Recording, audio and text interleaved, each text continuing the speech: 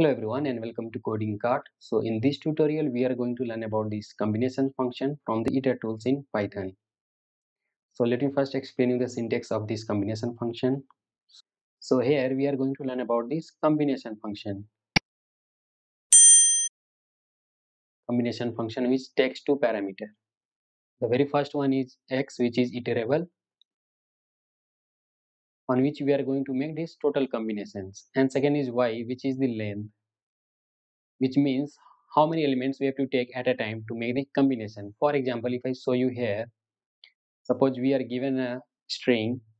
Suppose we are given a string like 1, 2, 3, 4, 5. Suppose this is my iterable x value, and suppose y value is 2, which means we have to pick two elements at a time to make the total combination. So if I write here total combination by taking two elements at a time, so here the combination will look like 1 comma 2, 1 comma 3, 1 comma 4, and 1 comma 5 for this one. Again we'll move for this 2 comma 3, 2 comma 4, 2 comma 5. After that it will be 3 comma 4 and 3 comma 5 for 3, and the last one will be 4 comma 5. So these are the total possible combination when we are taking two elements at a time for these given iterables, and this combination returns tuple. So let us do few experiment. So let us take this example. Since we have to work with combination, so let us copy this code and let us import from the itertools. Let me zoom this one. Now we have imported the combination from itertools. Now let me explain you each and everything in detail. Let us take one iterable. Suppose here we are taking s equal to the same value 1, 2, 3, 4, 5. Now let us print combinations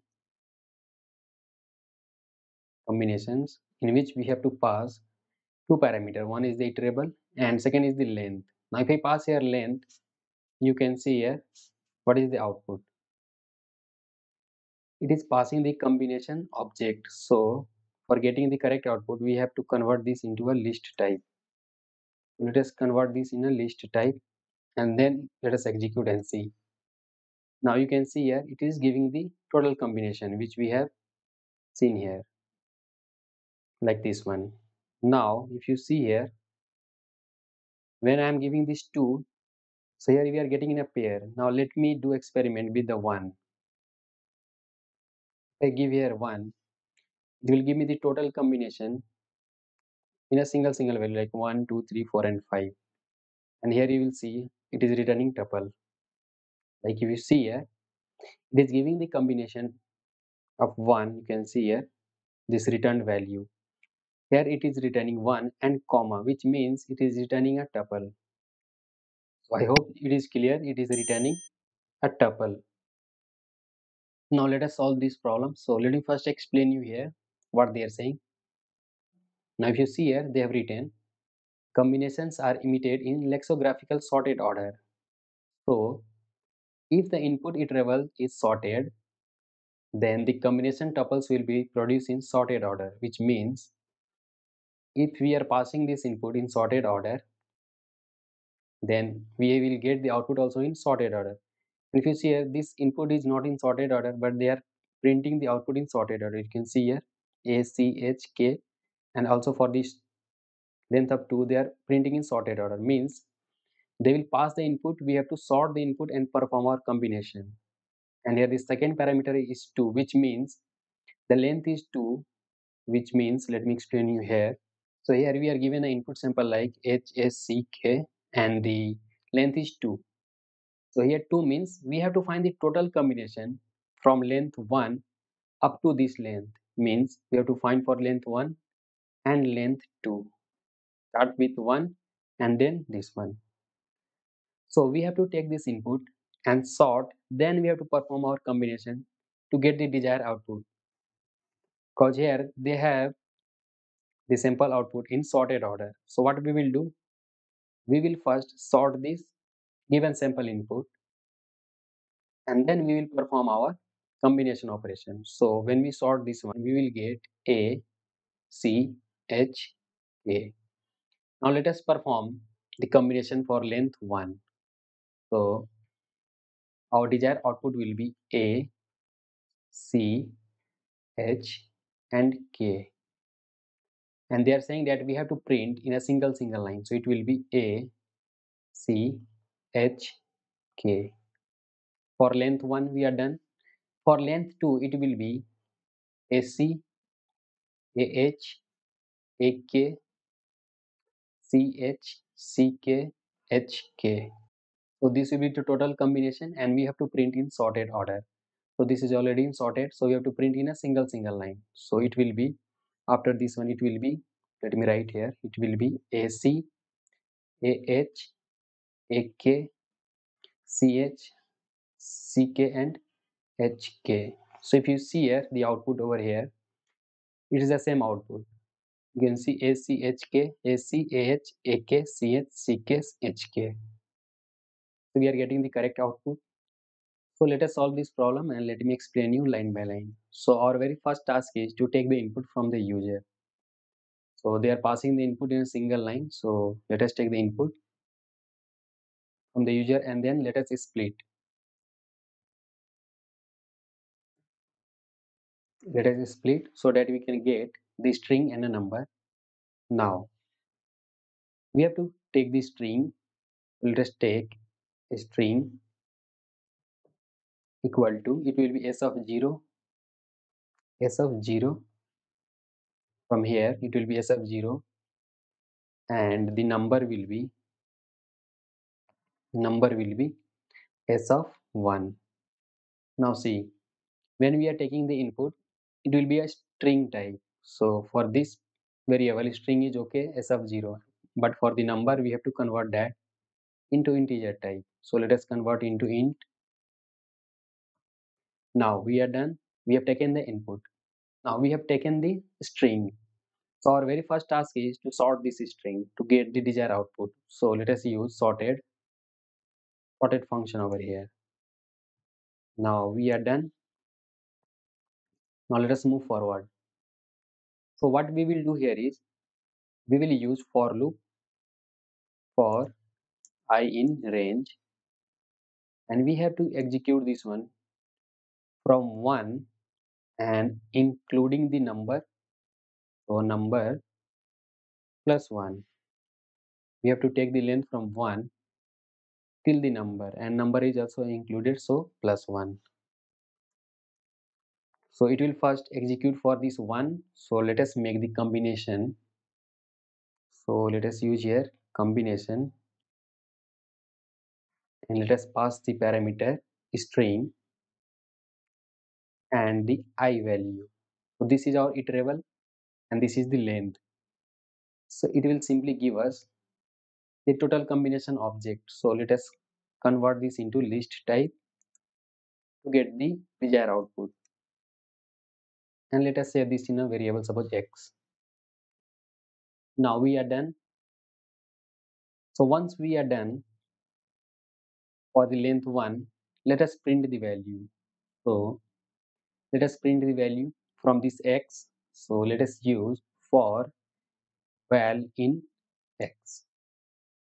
And we will print the value in a single line. So let us print. Now this value will be in a tuple type. So to convert that in a string, we have to use join function over here. Dot join, and here we have to pass the value. So in this loop, it is iterating in x and getting the value one by one. And we are converting that value into string and printing the value. So we are done. Next time it will go in this loop for the number plus 1, which is 2. It will find the total combination for the length 2. Again we'll execute this loop. We'll iterate in this x, value by value, we'll convert into string and print the value. So let me execute and show you. Now here we have to pass hack and the number 2. So this total is a string type. This will be taken in input and we are splitting. So hack and 2 will be splitted in a list type. So this s will be a list in which we are taking the s of 0 in our string. So hack will be in a string and we are taking in a sorted form. So this will be in sorted form in this string variable. And second one is s of 1, which is this value 2. So we are converting this into integer type and saving in a variable number. So let me execute this one and show you. So you can see here we are getting the desired output. So this code is working. So let me submit this one. Let us copy this one and submit here. Let me execute this one and see. Let us run and see. So you can see here for the sample test case it is running. Let me submit this code. So congratulations, we are done with the hidden test cases. So this code is working. Now let us remove this one for loop. We can simply remove this for loop in a single line. So let us copy this whole code and I will explain you again line by line. Now here we are taking the input, everything is correct. Till here we are okay. Till for loop we are okay. Till the first loop. Here we are getting the total combination. After getting the total combination, we are executing one more for loop to convert into string and printing the value. So what we will do here, we will simply remove this extra for loop and we will write the same logic here.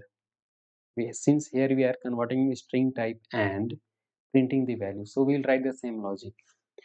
We have our value from here combinations. What we will do, we will convert all the values to a string type. So let us map into a string type. So map and join, we will use here join to get all the value into a string type. So we are done and we have used list also for printing the value. So we are done over here. So let us use one more bracket and let us print the same value. Print this value. So let us see the output here. Hack 2. So you can see here it is printing the value. It is printing in a list for the very first execution. For the second, it is printing the correct value in a list in a single line. So what we will do, we will use here one separator. Okay, comma separator equal to new line. New line to print everything in a single line. And also we only require the value part. This box is not required. So what we will do, here we will use unpack operator. Now let me execute and show you. We have hack and 2. Now you can see here we have passed the value hack and 2. Now it is giving the correct output. So how the things are working here, let me do the numbering. So let me comment this line and explain you line by line how the things are working. This is the very first part. We are using combination to get the total combination of this iterable string and this is the length. After this combination we have used this map function to convert each value into a string type. So we have used this map function second to convert this total combination value into a string type. After converting into string, everything is done here. We have used list for printing the value in the correct format, not in object format. Now, after that, we have used this unpack operator to get only the values, not the bracket. And at the end, we have used this separator to print in a single line. So we are done. Now let us copy this code and let me execute one more time. Now let us comment this one and let us execute this code. Let me run this code. Now you can see here it is passing the sample test case. Let me submit this code. So congratulations, it is passing all the hidden test cases. So this is quite efficient, you can see here. we have used only one for loop to get the correct output. And this was the basic understanding how the things are working. So I hope you understood each and everything here. So if you have learned something new, please do like our videos and subscribe to our channel Coding Cart and stay tuned for the next videos. Thanks for watching.